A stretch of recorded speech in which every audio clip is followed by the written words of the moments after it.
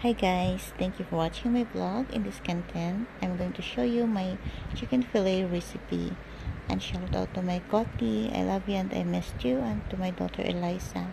Shout out to everyone, to Sis Jovi Carpatricio, Sis Green, Sis Romero, and to all of you guys, thank you so much for watching my vlog. God bless!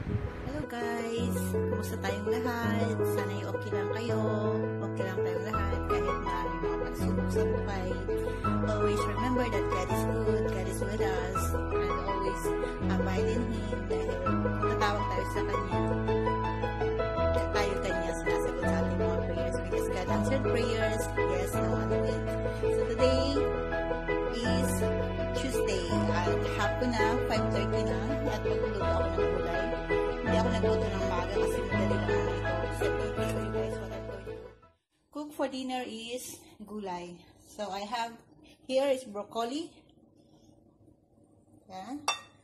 And carrots, red pepper, and yellow pepper, onions, garlic, mushroom, and ito yung ating manok.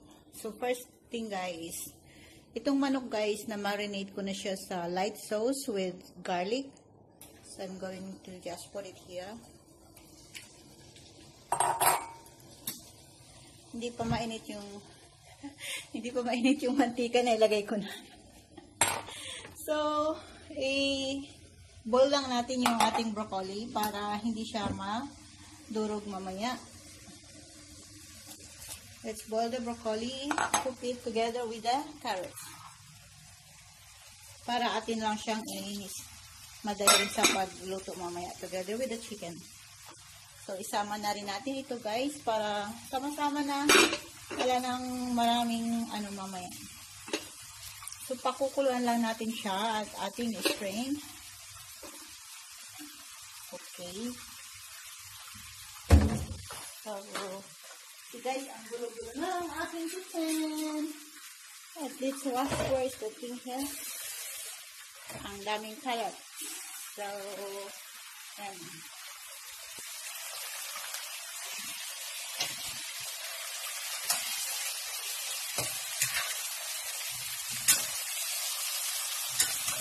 Ito guys ay chicken fillet na marinate ko sa light sauce with garlic. So ito guys, kumulo na yung ating broccoli at mushroom. So doing the strain. At ilagay natin siya sa tubig na mayroong ice cubes. Para siya ay mag-maintain yung kanyang crunchiness. And then atin siyang i-strain ulit.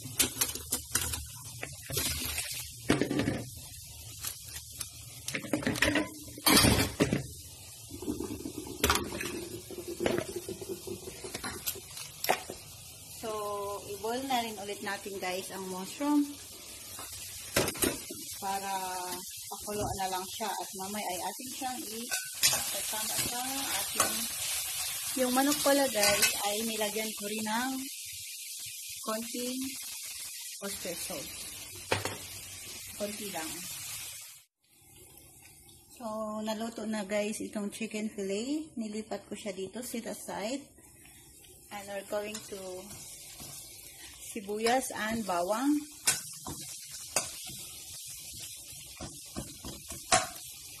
And pakuluan natin yung mushroom para atin na lang siyang isama-sama lahat. So, ito lang yung aking main ingredients. Oyster sauce and light sauce. So guys, kumulo na rin yung ating mushroom. Lagay na natin.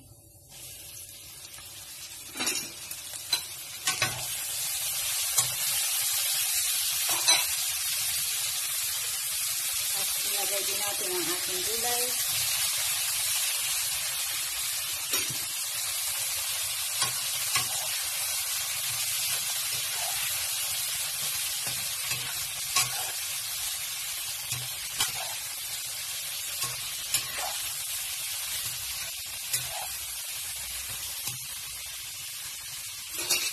At ating ilagay ang ating nalutong manok.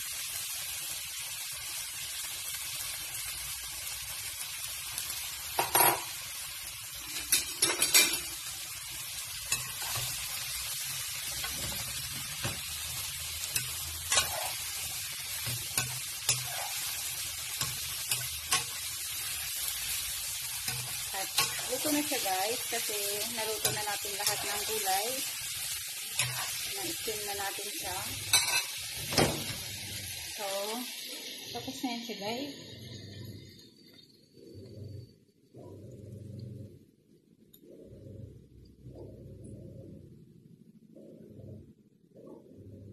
Dinala ko sa medyo maliwanag para maliwanag. At lagyan na lang natin ng paminta at saka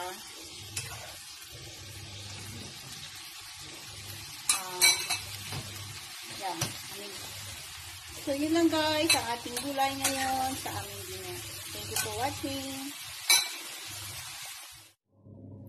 So, ito na guys yung ating natapos na vegetables.